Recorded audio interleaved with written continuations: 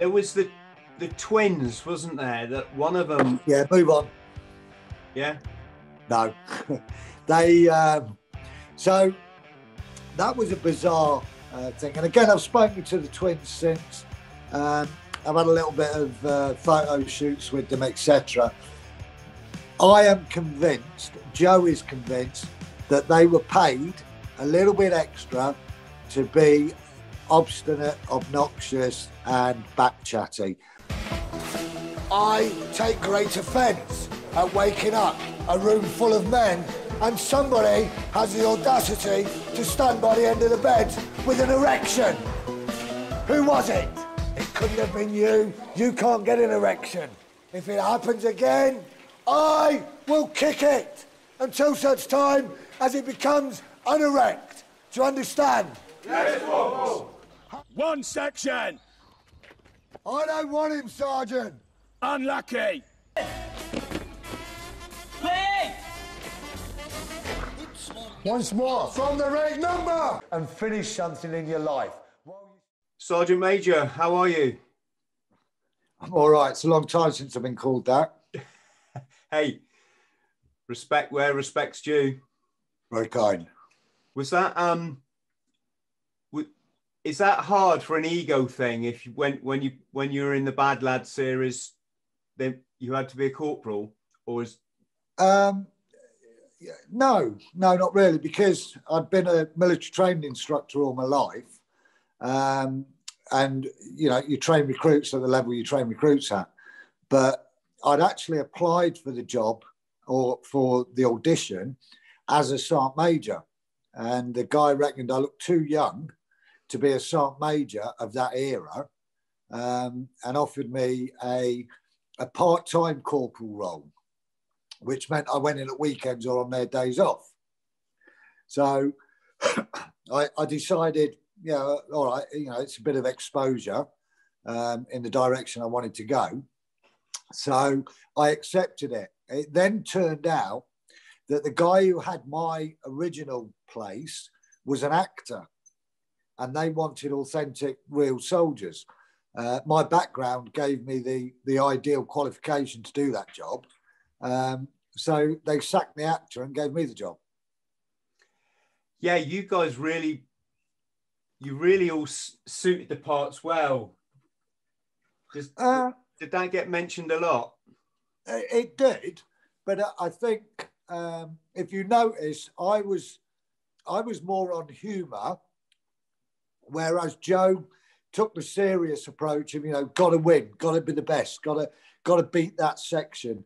Whereas mine was all on humour, especially in the first one, and sarcasm as well, which we didn't know at the time was exactly what they wanted. And the producer, Meredith Chambers, called us in after about 4 days, and he said, right, we know nothing about the military, you know nothing about TV. You do what you do and we'll do what we do. At the moment, we've got enough for about 6 shows. That was in the first 3-4 days, because it was just constant. It was recruit training in a 1950s style, so there was that little bit more abruptness to it. But we weren't really hemmed in by today's regulations, rules and such like, although we were very aware that we didn't want to do anything to bring the army into disrepute. So as long as you focused on, it was 1950s national service, and there's lots of theories come out of that. The painting of the grass, the painting of the curbstones, the shaking the leaves out of the tree, the painting the leaves. If it moves, salute it. If it doesn't, paint it.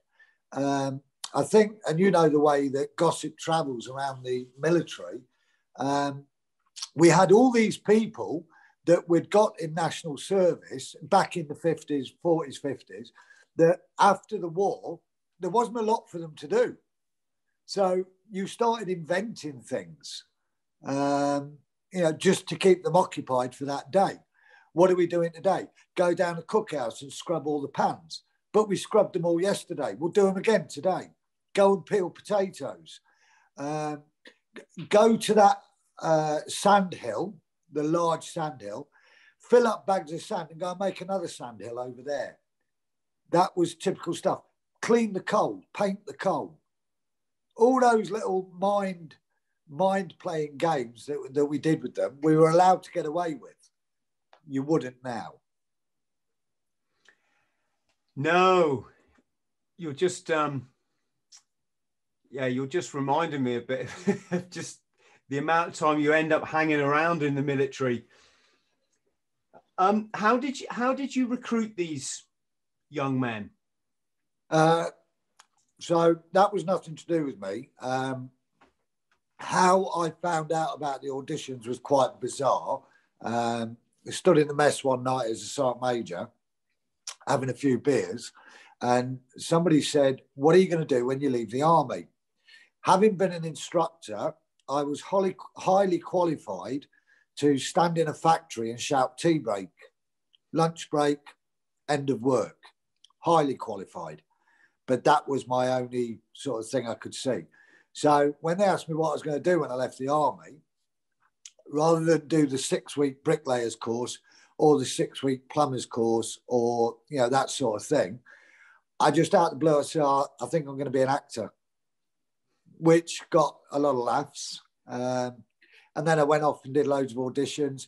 My mate rang me and said, there's a thing in the Soldier magazine saying they're looking for authentic 1950s type instructors. I rang up, got the audition, got the job. The advertisement was going out at about between 11 at night, 2300, and 0100 in the morning on TV for Lads Army. Could you hack 1950s national service? Loads of kids applied for it. Just as some to get on TV, some to test themselves, some on the recommendations of their parents. And off they went through a psych evaluation, various things, and then got the part. And that was how they got it. It had to be 18 to 24-year-olds. The concept came around from one of the producers talking to his dad in the pub, long before the concept was conceived. And his dad said, I bet the kids of today couldn't act national service like I did when I was a kid. And the idea went on and it burst in from there. And it was a huge success. How many series were there? There were 4 series over 5 years. The first one was what I always say, I now understand a little bit more, was supposed to be a documentary, a factual documentary of could these kids hack national service basic training?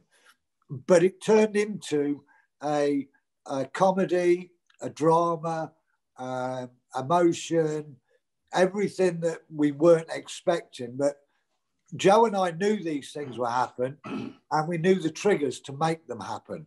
But the TV company didn't. So it just went. Was what one thing that comes across in the show, Nooky, is God, it really seemed bloody like the violence was going to kick off sometimes. Never. I was just waiting for one of them lads to smack one of you guys one, and then I was wondering, oh my God, how does the TV company deal with this? So I'll tell you the story. We had a couple of incidents, but I'll start with the first one. On the first day, I'm quite a sort of factual, know what's going to happen, and had quite a, I wouldn't say rough upbringing, but I can look after myself. So I went into the billet one day, and I said, gentlemen, over the next 4 weeks, you will feel the need to rush me. You will feel the need to punch me. You will feel the need to take me down. There are 15 of you in here. I come in on my own. I never took security in on that first show. It was always me going in. You are more than welcome to get angry and charge at me. But I promise you this, I will kill the first 3. So it kind of leveled out. I did everything that I wanted to do. I wrecked the rooms. I messed people about. I messed with the heads. I made examples of one and not of another, etc., etc. At the end of the show, we were talking, and I said to the lads, one of them said, "Do you know, every day we wanted to just grab hold of you and throw you to the ground and give you a kicking." And I said, "Why didn't you?" So we discussed it, and remember that brief on the first day. None of us wanted to be in the first three. So that kind of set the playing field, as it were. But there was another one where the production company got a little bit unsure because two of the lads had a fight, quite a serious fight, different sections. So it was decided Joe and I would deal with it. We didn't, on this first series, we never told the production company anything we were going to do. We just went ahead and did it. And they filmed it. Again, we're on this factual thing, this lions and tigers documentary type thing. And we got them out. We stood them in front of each other.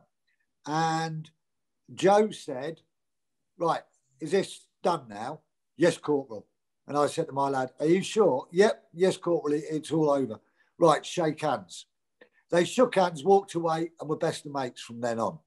The production company said, "Well, what are you doing? We thought you were going to charge them or, beast them or whatever." And Joe quite rightly said, "We're teaching these people to fight. And then when they fight, we're going to punish them." It happens. Emotions run high. You lose it for a moment. It's dealt with. And I thought that was quite a good analogy of a way to deal with it. So that was that one. There was another one in the second series, which went a little bit far. I don't know if you remember it was the headbutt on Cipriano. And that was, unfortunately, Ash was a good lad. And I've spoken to Ash since, the lad who administered said headbutt. But he was thrown off. Cipriano was given the choice of bringing in solicitors and putting charges against him. But it was, if you ever watch it back on YouTube, it's quite severe. I'm not saying Cipriano didn't overact. But so that was that one dealt with. But they're the two major incidents that I remember. Yes, I'm just writing this down so I can go and watch it on YouTube in a minute. It's the Cipriano, Ashley. I can't remember Ashley's second name, but it's the headbutt incident. There was the twins, wasn't there? That one of them. Yeah, move on. Yeah. No, they. So that was a bizarre thing, and again, I've spoken to the twins since. I've had a little bit of photo shoots with them, etc. I am convinced, Joe is convinced, that they were paid a little bit extra to be obstinate, obnoxious, and back-chatty, because people are not like that in real life when mixed in with another group. If you keep playing up and your group's going to get punished for your behaviour, you're going to calm it down. They were just too over the top. I've no doubt they're kind of like that in real life, but there comes a stage where you say to yourself, hang on a minute, I need to calm it down here. It's not the way to do it. But they were constant. And 18 years later, 16 years later, here we are talking about them.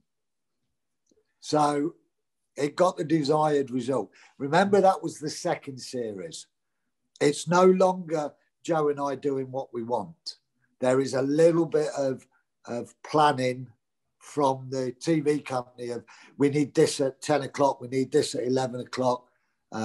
It wasn't 24 hours filming anymore. They finished at sort of 10 o'clock.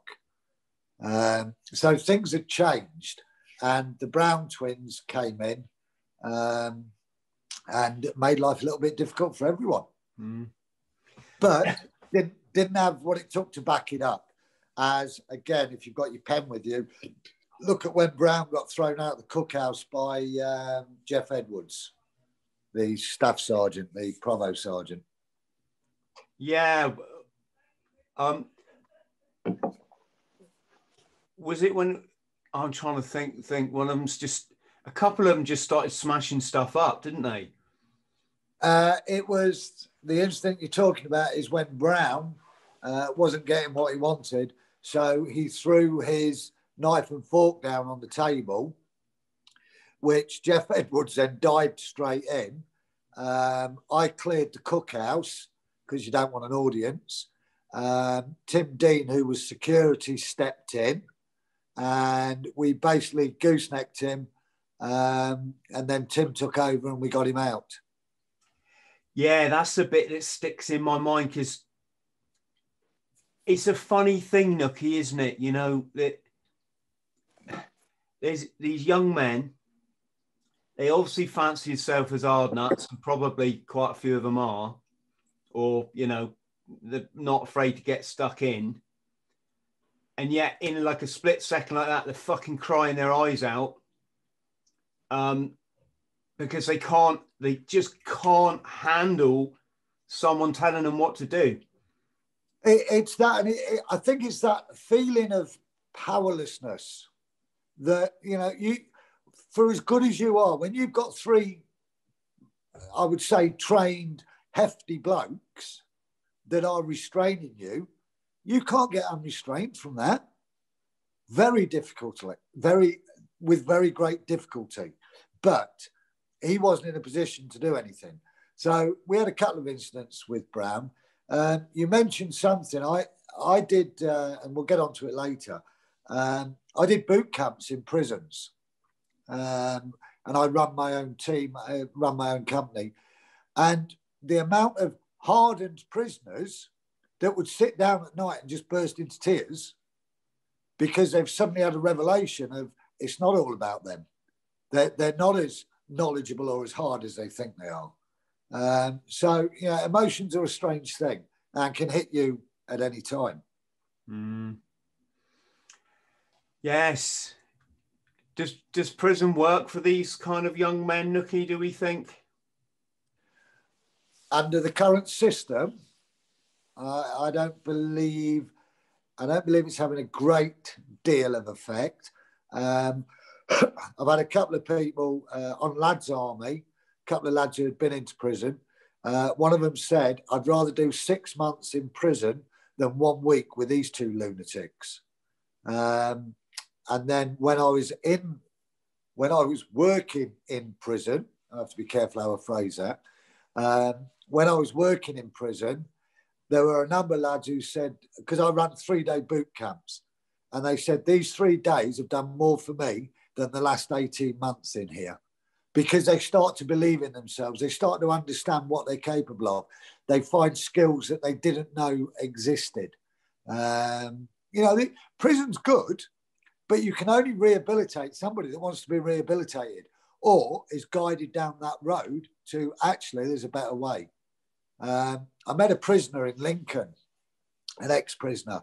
I was stood in a queue with my daughter. And this guy came over to me, covered in tattoos, big, tall lad, one of his teeth missing. And he walked over, he said, excuse me, you Nooky Nauyokas? And I went, yes, mate. Wondering where this was next going to go. I had a little girl with him. He said, I just want to thank you for changing my life. And I went, you what? 3 days I'd had him on a boot camp about 5-6 years before.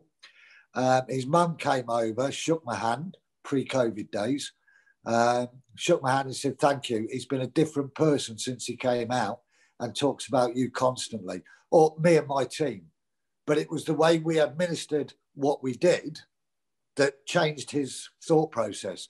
And he was now laying paving slabs for a living, running his own company.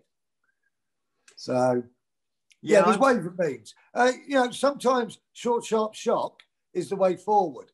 But the government, the society's short, sharp shock ideas are probably greatly different to mine. Yes, it's that thing, isn't it? If you get the short, sharp shock, realize the error of your ways and what it's like to lose your freedom, if you catch them at that moment and give an opportunity to get out of it, that's the way forward. It's once you get into the system, then you start to think you're a bit of an hard man because you can do bird, you know, and it just becomes your thing is you're good at doing bird. And then you're indoctrinated then, aren't you? You know? I've been onto a wing where granddad, dad and grandson are in 3 separate cells next to each other. I've taught young kids when I was doing my own thing. And one lad who was 15, his ambition in life, his immediate ambition in life was for his first sentence to be less than 18 months.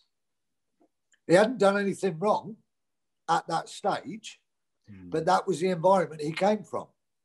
Another girl, 14, her ambition was for the father of her child to stay in touch when she became pregnant and gave birth. 14 years old. Her ambition was for the father to stay in touch. You know, it's a sad truth of what's out there at the moment. And to a degree, we're ignoring a lot of it. Anyway, back to bad lads. Yeah. Well, I think it's all very valid, Nooky. I did a college placement, or was it a uni placement? There's a chap called Trevor Philpott, Major Trevor. Funny enough, he was the guy that handed me my green beret at our award presentation in the Marines. Right. He went on and he formed an organisation called CFAR, the Centre for the Rehabilitation of Former Offenders. It was something like that. And I gave his staff my CV to apply for this placement. And when they read it, they were like, yeah, we've got a kind of different,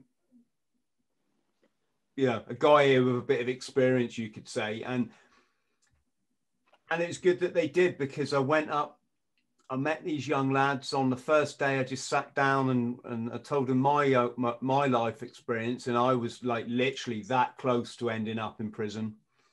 Yeah. And like even that conversation, and I took a few photos of my travels around the world and my military time. I had them in the palm of my hand, mate. You know, they'd never seen anything. No one's ever treated them like this. The change in them was just, I mean, for people listening at home, like some of them didn't know how to have a bath.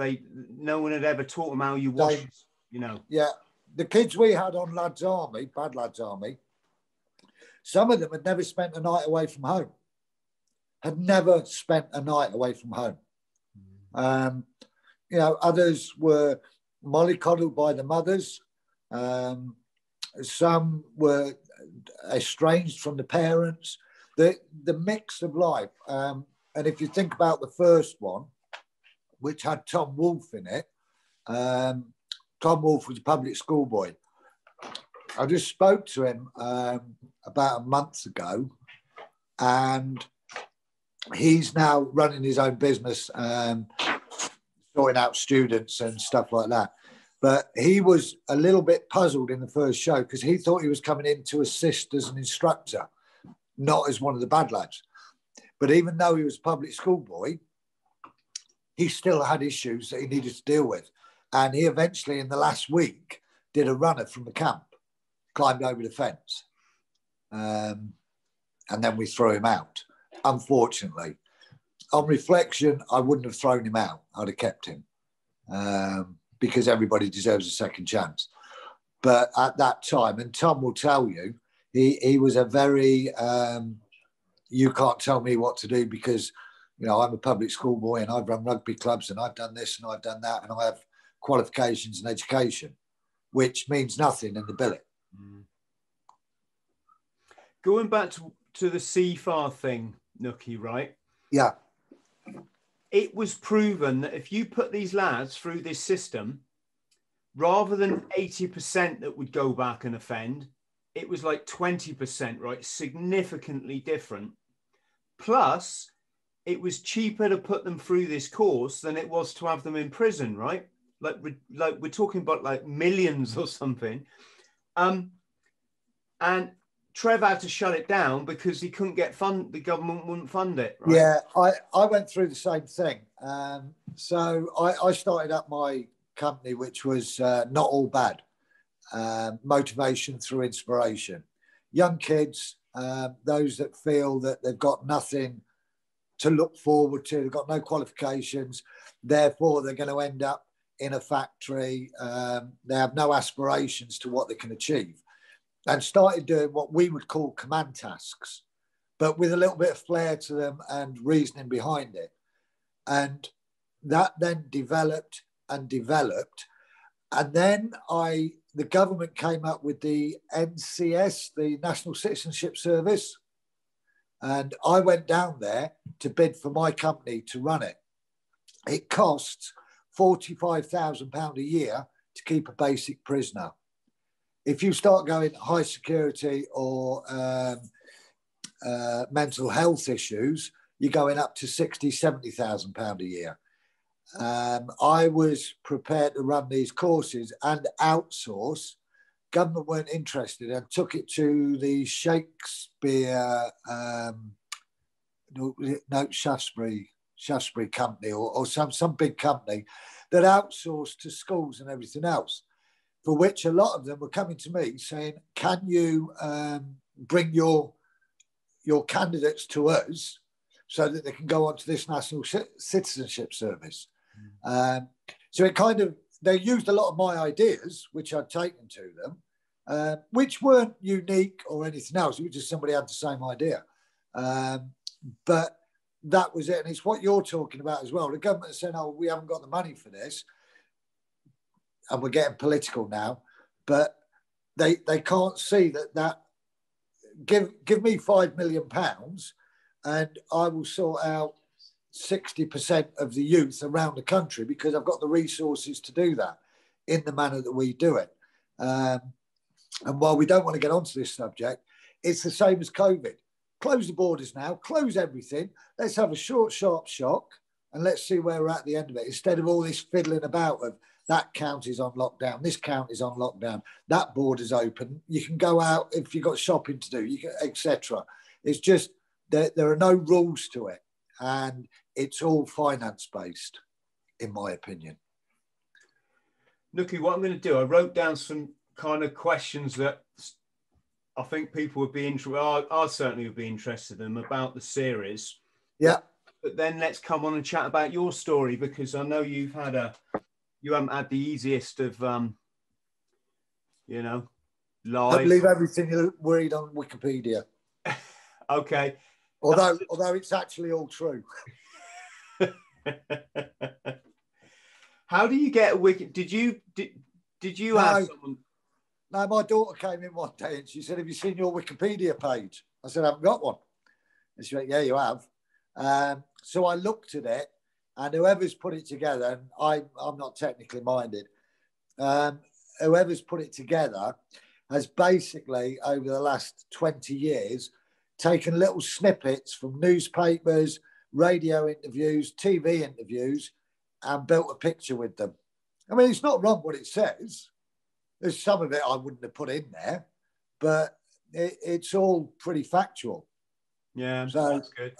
Somebody's done quite a good job, but they could have based it a lot better. They made me look a bit better. They never mentioned I've done 30 TV shows in the time. What were they? 30. You want me to reel off 30 right now? What, 30 different TV shows? Yeah, but it was... so I did Trisha Goddard for 3 years. I was her Sergeant Major for boot camps. I did Danger Incoming Attack with Nick Frost twice. I've done the Ant and Deck show twice. Banged Up with Beadle when he was around, when he was on an island thing. I did you got me thinking now. Oh, I used to do a thing called Cruel Summer and Cruel Winter, which was it was like a lads' army thing, taking a load of kids back to school and just beasting them. So I had a bit of an appearance in that. I've done all your sort of Good Morning TV, Good Morning Britain, that sort of thing. So they all add up. Something about Miriam. I don't know if you recall that show. I haven't watched mainstream TV since there's something about Miriam was quite interesting because it was 6 guys, one of them being an ex-Royal Marine, actually, Dom. I can't remember his second name. He got taken out by a grenade in Iraq on his leg. But he was a good lad. And it was 6 guys, good-looking guys, wooing the affection of a Mexican model. And the winner won 10 grand and 2-week holiday on a yacht out in the wherever it was. And at the end, the girl Miriam turned out to be a bloke. Quality show, that one.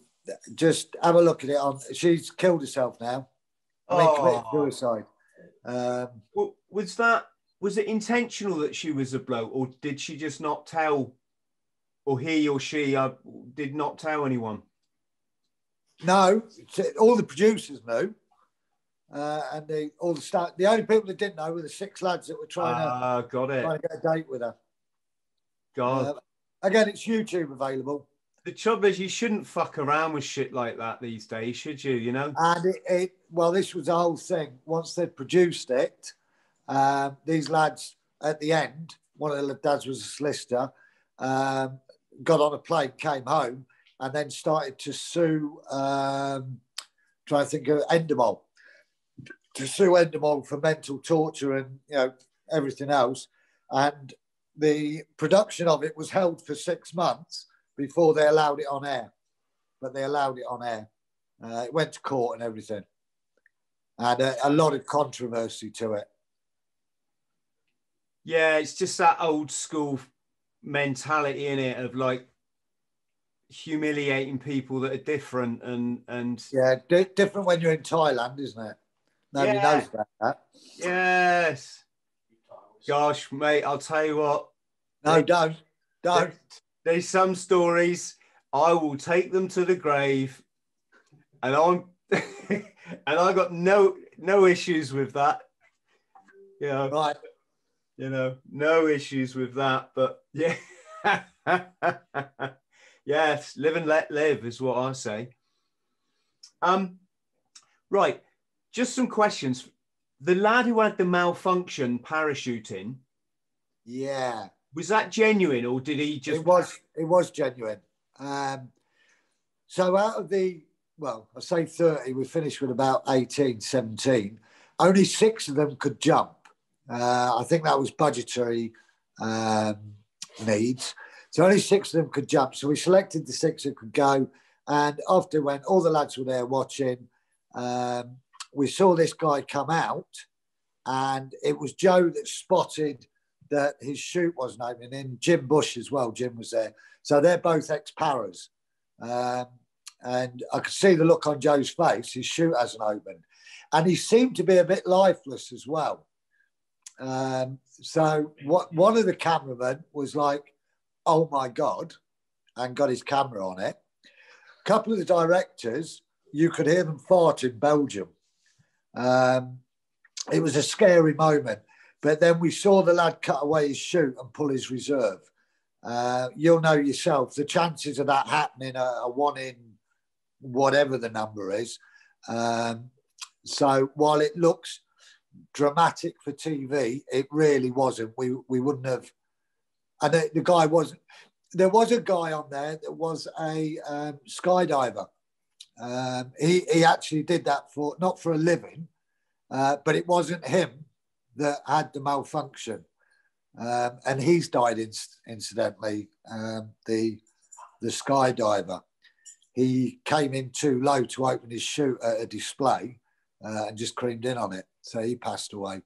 But in answer to your question, that was not fixed. That was a genuine malfunction. No, and a very, very scary moment for all of us. Yeah, my heart was in my mouth when the chute was coming down and they were filming the chute that he just cut away from. Yeah. you couldn't tell watching it on telly whether that was him wrapped up in the chute. And anyone who skydived will know that is game over. You can't. That was what we thought as well. I mean, I wasn't that worried because it was one of Joe's blokes, not one of mine. Yeah, fuck him.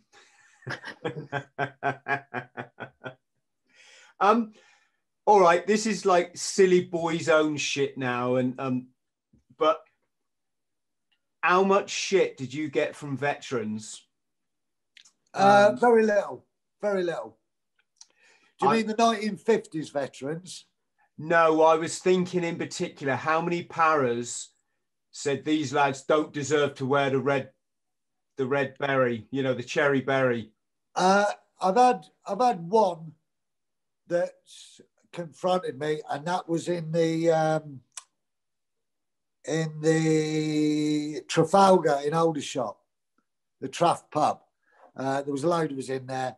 I was being a bit of an arse anyway, but he started on it, and half a dozen lads stood behind and went, "Mate, it's a TV show.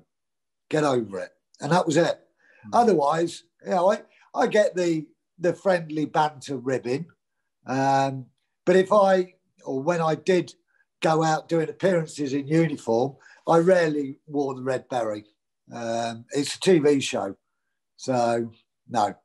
I never wore the para badge. No. Did any of them like go back? I'm guessing quite a few went back to offending because that's just the nature of change. Not that I'm aware of. Now, I stay in touch with a lot of the lads from Series 1 and Series 2 and a couple from Series 4, none from Series 1, Series 3, sorry. No, they've gone on. I can give you success stories for a lot of them. One from the first show went on to be a pilot for British Airways. Couple of them set up their own businesses from the second show. One is a school teacher, one is a professor in a college. There's loads of stories I can tell, but on the whole, they're doing all right. Or is that the ones that I stay in touch with? Because I haven't heard from the Browns since I left the show. So I don't know. Yeah. Oh, that's incredible. What a great success story. Well, Zadakas springs to mind. He sails boats around the world delivering them for millionaires. So he's like a ship's captain. Good effort, boys. Cipriano, I think, is probably still coming down off some high from something. What about the emotions? Because when you watch these boys pass out and all their parents are there, I mean, that's an emotional thing for a service person anyway, who's just passed out of training. But these lads were kind of written off by society, weren't they? I mean, a lot of it for their own. Yeah, I mean, they're a product of their environments. It's not like their own doing, but yeah, I wouldn't say written off. You know, they had issues that they had to deal with. But for the likes of Joe and I, we saw our creation come to fruition, and the adulation that the kids gave to us, and the thanks that their parents gave to us. I've got one lad who lives in London. I went to his wedding. In fact, I've been most of the lads' weddings, but I went to his wedding and his dad came over to me. His dad's a very proud man. And he said, "Nooky, we have you to thank for this." Peter was, I've just mentioned his name.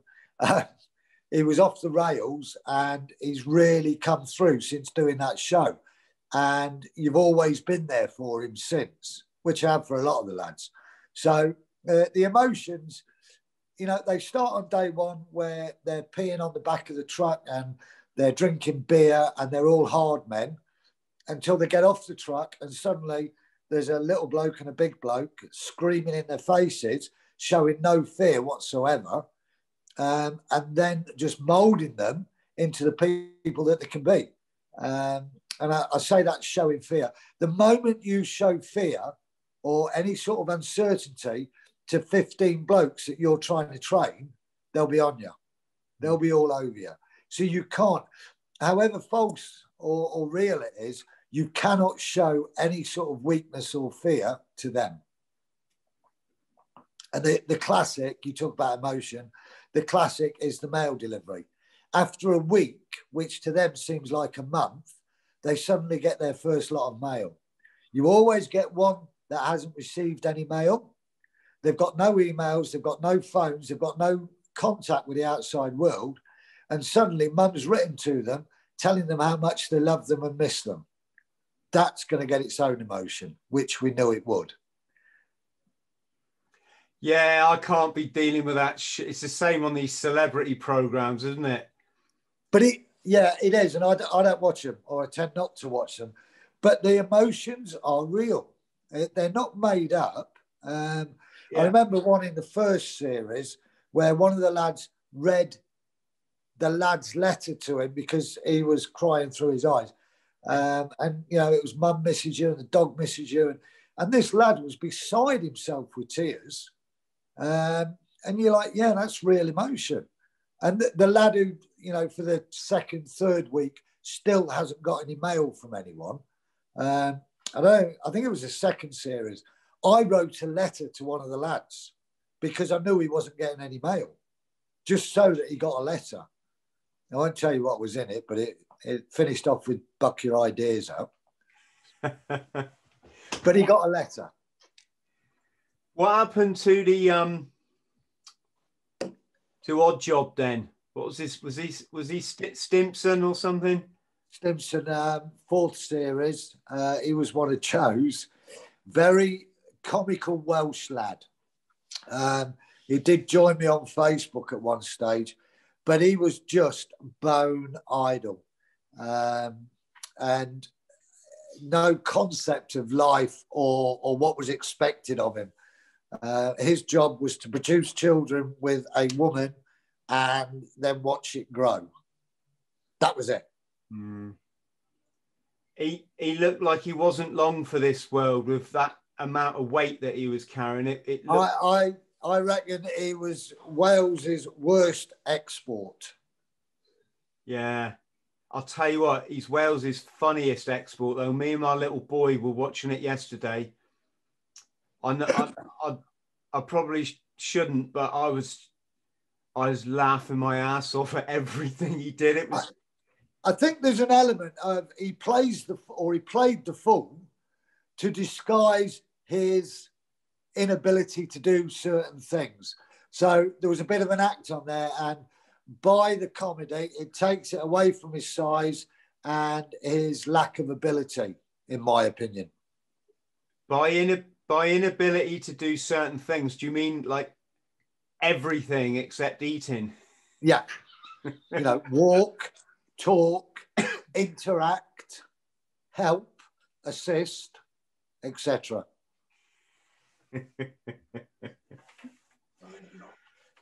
Nooky, excuse me. You grew up in Lincolnshire.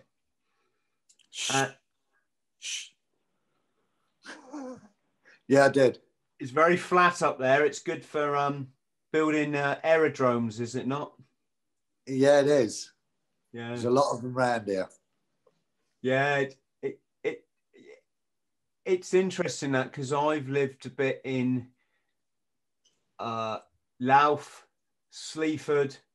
All right, yeah, we're near Sleaford. Not I don't want to say not good memories for me, but basically every time my parents separated, we'd go from the south of England 300 miles up north, and we'd end up going to some random school in like Sleaford or Louth, and living in another place and all that. So I probably didn't have the best experience up there, but yes, it's a beautiful part of the country, isn't it?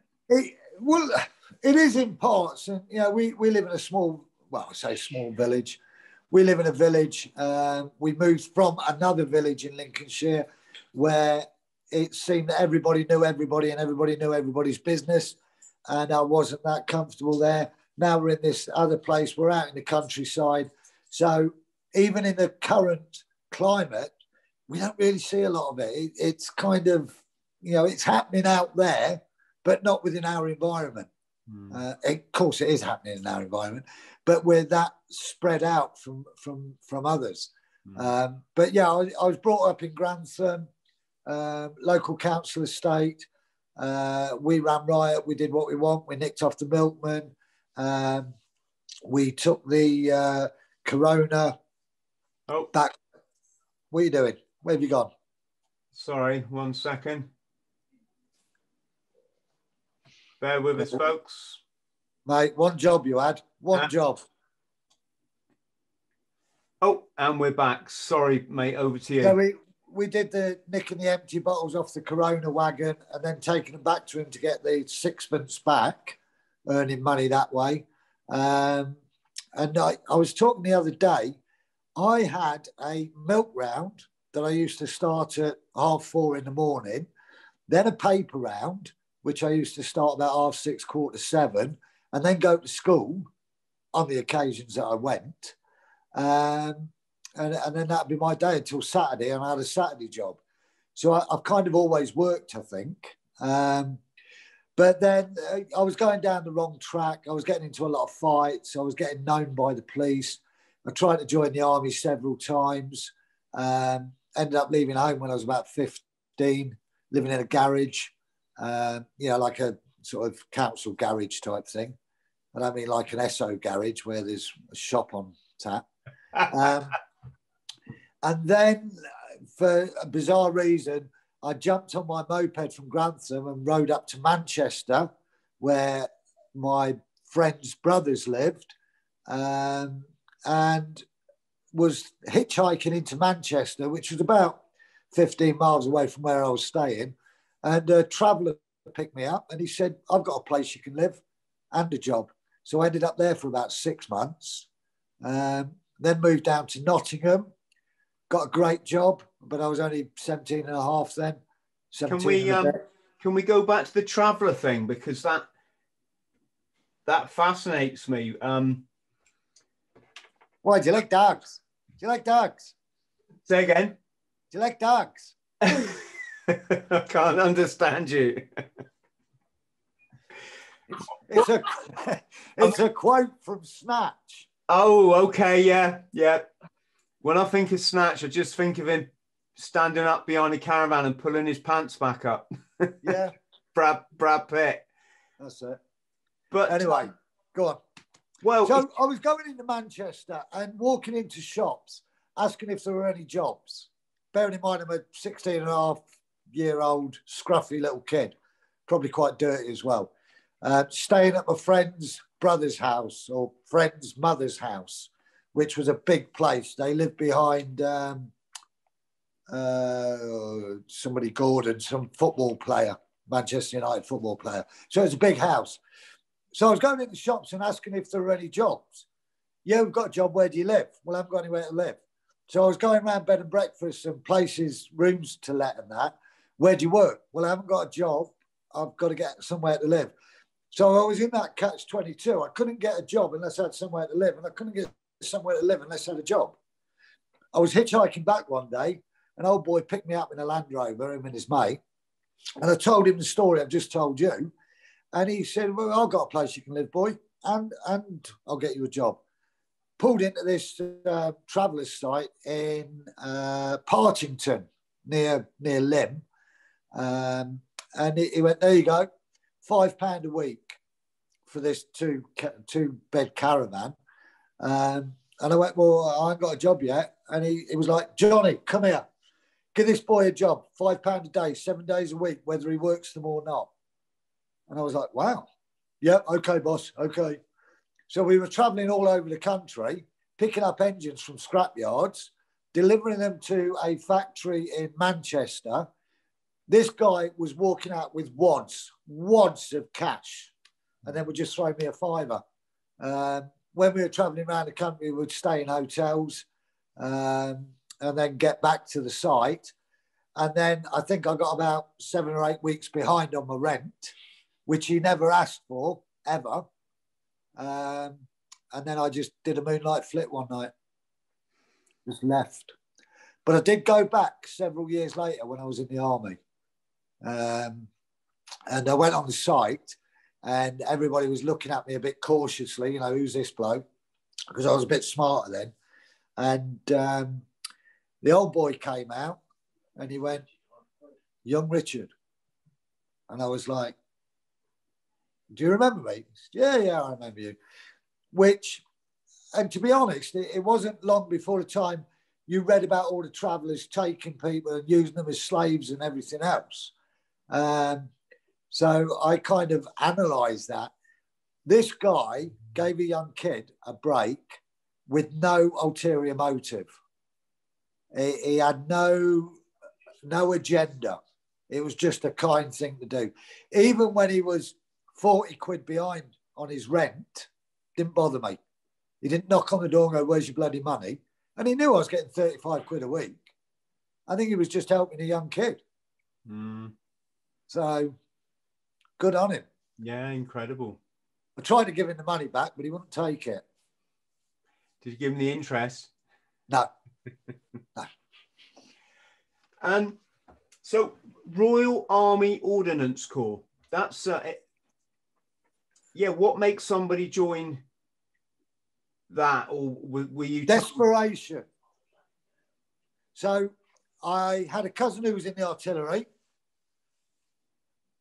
All I knew that my cousin was in the artillery and I didn't want to go in the artillery because they must all be like him. I had a cousin who was in the medics who in 3 years had travelled all over the world. And then you had me who couldn't get into the army because I was known by the police, etc. Known by the police, not police record. And my school attendance record was like 2 days a week. So when I went into the careers office on this random day, it's, look, I've tried several times before, I can't get in. He put me through the test, sitting down. Next thing I know, I'm on my way to Sutton Coldfield. And I got 4 sheets of paper. I don't know if you remember the sheets of paper you used to get back in the day. A lot of people had 1 sheet of paper. I wanted to go in the RCT. I wanted to drive trucks. I wanted to be that guy driving down the A1 waving at me, which is what we used to do at the side of the A1. And apparently there were no vacancies left in the RCT, but there was one.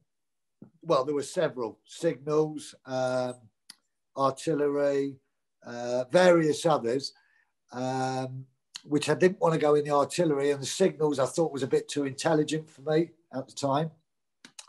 And then he said, we might have a vacancy in the RAO, whatever it was he called it, because I had never heard of it. And the major very kindly got on the phone in his office whilst I was sat there. And he said, I've got a young individual in front of me who is keen to be a driver. Yeah. All right, just a minute. And he looked at me and said, they've got 1 vacancy left. They're happy to give it to you if you want it. Oh, hang on, Nooky. All right. Sorry, continue. He very kindly rang this guy who said there was only 1 vacancy left in the whole of the REOC for a driver. So I took it. As it turns out, I've never looked back, but I wasn't aware of what it was. You know, then you start getting called blanket stacker and all sorts of various names. So I started off as a driver. Then I became OC's driver, radio operator, class 1. And so then I was the unit class 1 radio operator. Then I became CO's driver. Then I became PT or ACI, which I thoroughly enjoyed. And from that, in an early stage, 1984, I did the military training instructors course, which I passed and I've never looked back. Never looked back. Made me the man I am. And now, you know, I'm a military training instructor, retired. Yeah, that's the thing. Even if you don't get in the military, it's no regrets. Don't look back. It's absolutely doesn't serve any purpose except to fuck your one life over. But the great thing about the REOC, the military training instructors, it was a new trade. Well, it wasn't a new trade. It used to be RD, regimental duties. But they brought people in from other corps. So we had Marines, we had infantry, King's Own Scottish Borderers, Queens, engineers, Scottish Regiment. It was just everything. It was a whole, and you put all them together, you've got a great instructional crew that can teach anything from anywhere. The qualifications that came with them left you in awe, in envy. Mm-hmm. So, yeah, that was it. And then it became the I can't say it. 1994, it amalgamated and became the okay. Yeah. If anyone listening, all this allegiance that we have to our core or our whatever, just remember the government don't give a shit about any of that. They'll put the Marines and the Paras together without even thinking about it, and which is good because then you could parachute onto ships. It's good because I was going to say you could have a punch up every day, or you could throw each other out the portholes into the sea. Kosovo, wasn't it? You were in Kosovo. That sounds a bit. Yeah, we went in on the first day of the ceasefire. So a couple of my mates who were pathfinders went in over the mountains to go in and clear the route. We drove up, but as we were driving in, so we were based in Macedonia. As we were driving in, they were driving out, and we got set up, and General Jackson was on our camp. And I remember we were stood by the wire fence one morning. This was about 3 days in, watching all the Serbs leaving. And he said to his aide-de-camp, my God, if I'd have known they had this much armour, I wouldn't have come in so soon. So 3 days later, it was still moving out because they'd hidden in the mountains and the hills and such like. They had a lot more than we realised. But I'm guessing our air power was greater than theirs, and we just annihilated them. They realised they couldn't win. Mm. So, did you see much in the way of atrocities or the evidence of all that stuff? Yeah, the evidence, which we saw in Bosnia as well, where you've got a beautiful village just absolutely decimated. And you can see what it used to be, and even the ones that are still running. You can see the devastation. And then there were guys that were clearing houses and such like. I remember one family went back to the house and the little kid ran up the driveway or the pathway to the front door ahead of the family, and there was a landmine there and he hit the landmine. There was another story. One of our guys was driving back in Bosnia and saw 3 armed men dragging somebody out of a house and shoot them. We said, why the hell didn't you stop? And quite rightly said, and what exactly was I going to do? The atrocities were there. The wood factory that we moved into in Bosnia had a bath, a stone bath, as big as a building type thing down the end. And allegedly there was a lot of atrocities forced to march into that bath full of acid. Stories like that, whether true or not, they play on your mind for a long time. But these things went on. There was a guy that worked for me. He'd been given the house next door because I think it was a Muslim family, said, look, we've got to leave, we've got to go. And he just gave him the house. So he had a massive, great mansion sort of thing, free of charge. We built a school we rebuilt a school out in Bosnia just through, getting the right wood and getting the right materials and building this school back up. So when we arrived, and I'm going Bosnia, when we arrived in Bosnia, there was about 300 people in the village. When we left, there was about 3,000. Wow. So yeah, we saw a lot of things. Yeah. And Kosovo, yeah, there was definite evidence. The one that sticks in my mind was Sarajevo. We had occasion to drive up to Sarajevo a couple of times, and that was just incredible. High-rise flats with, you can see the town was functioning, but it was devastated at the same time. There were bullet holes, and I mean large bullet holes. Where's my camera? There. Large bullet holes in the side of buildings, and people living underneath them in the high-rise flats or living above them. So, yeah, it's. I remember an engineer when we arrived in theatre, and he gave us the brief, and he said, remember, this is a beautiful country. The scenery is beautiful, but, and excuse my language, but the country is fucked forever because there were just landmines scattered everywhere. And you'd be driving down the road and they'd wash up after a rainy day on the side of the road. And you go, oh, landmine. Yeah, they just became second nature. So, yeah, the devastation, you can see it. Did you suffer with anything after witnessing all this stuff? Did you ever have any kind of dodgy moments or? Yeah, I went into a bar one night and it was packed and I couldn't get to the front. So I had to get my mate to order the beer. That's not what you meant, is it? Well, no. And not that I'm stronger than anybody else. It's a job. It's a job. And, you know, my encounter of various things hasn't been as traumatic as other people. But as a military training instructor, and you teach battle shock and you teach field craft, you teach tactics.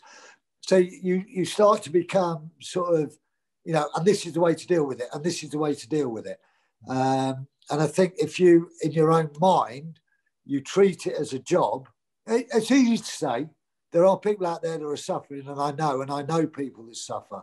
But, you know, I will help in any way that I can. But no, in answer to your question, not really. Other than the wrench of leaving the army, I think that hit me harder than I realised.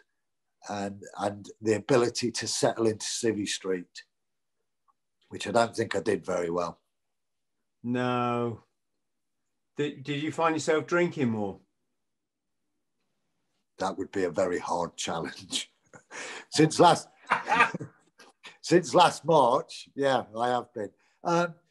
No, because I think I drank a lot in the army anyway, but I was your typical, I'll go out at night and drink till 3 a.m.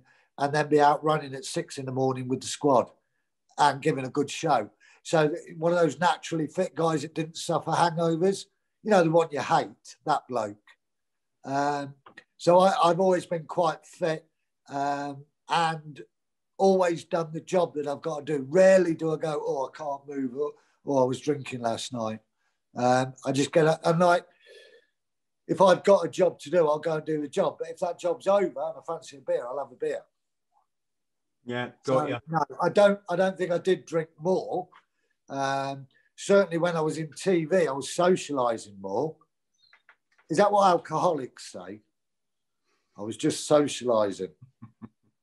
Oh, yes. When you got issues around alcohol, mate, you'll say anything. It's called maintenance. Yeah, I can take it or leave it. I prefer to take it, but depending on what's going on. Good. Yes. We didn't talk about the milling, did we? How was it, the milling for these? Do you want to explain to our friends at home what milling is and why it's important from a, you know, military perspective?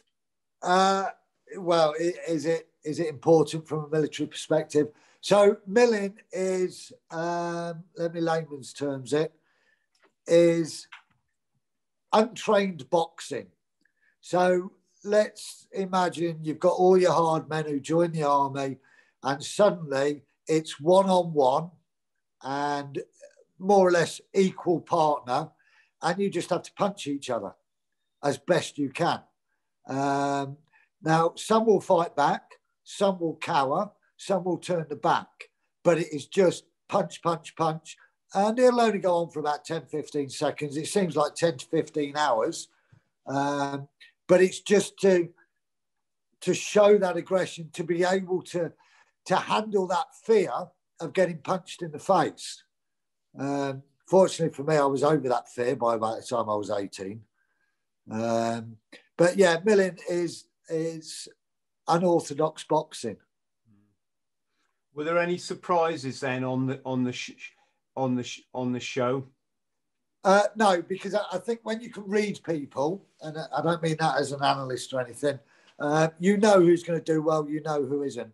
Jodie Copeland springs to mind, who looked like a startled rabbit when you put the headgear on him. He was just up, and out he went and gave it his best shot. Mark Pittman, who won't mind me saying, Mark Pittman? Ross Pittman. Ross Pittman, who was the gay lad on the first series. If you watch him, he's just sort of, stop. Whereas everybody else is at least trying to fight back. I lost Nicky Sanderson. I lost Nicky Sanderson, who was a top boxer. We would have won that competition had we have had him. And everybody was a bit afraid of him.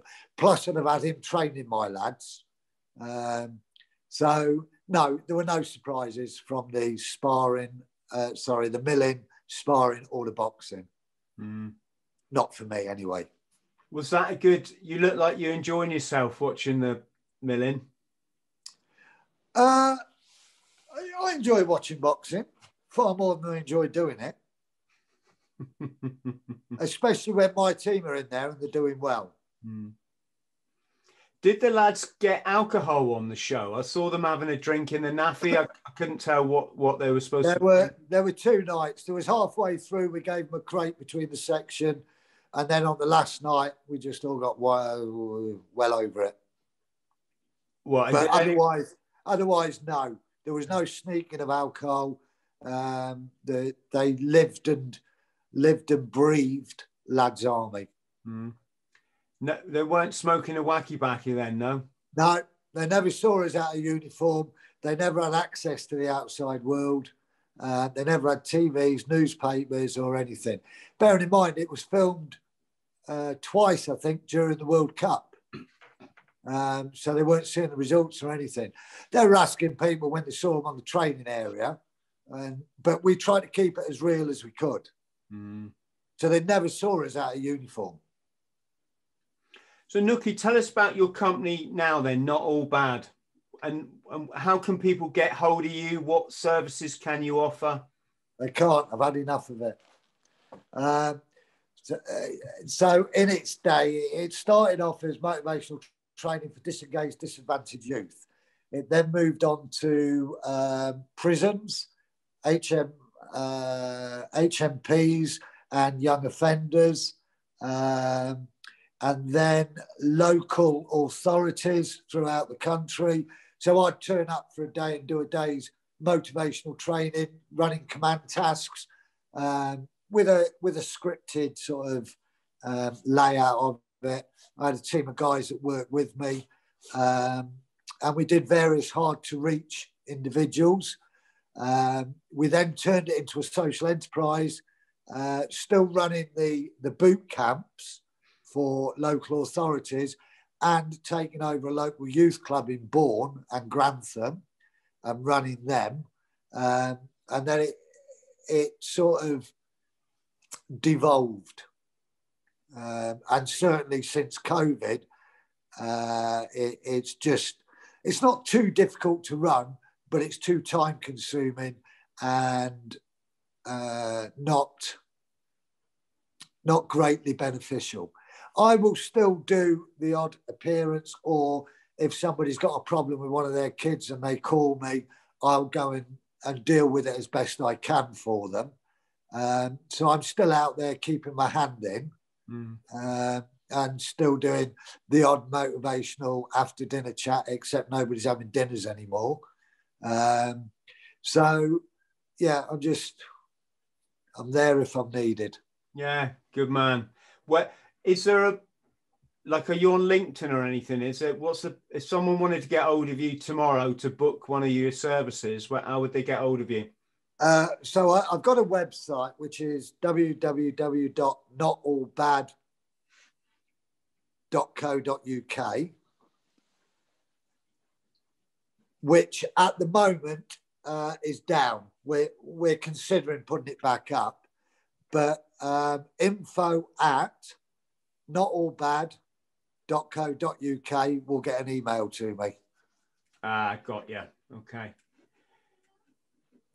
Or Instagram, which is yeah. I don't quite know how Instagram works.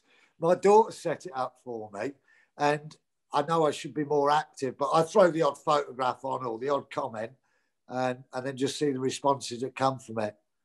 So yeah, I think it's Nooky Nauyokas at Instagram, isn't it? Something like that. And on that point, we mustn't forget to thank Lewis. Lewis Noons is one of the youngsters on my team. Very nice young man. And it was him that put us in touch and wanted you to come on the show. So Lou. It was, yes. Yeah. Lewis, thank you very much. Well done. Yeah, he's an absolute legend. So thank you, mate. Wow. Nooky, that just leaves me to say massive thank you, mate, for coming on the show. I'm absolutely honoured that you've been on. Get to meet you get to meet the legends doing this job, and of which you are most definitely one of them. I think you pronounced leg end wrong then.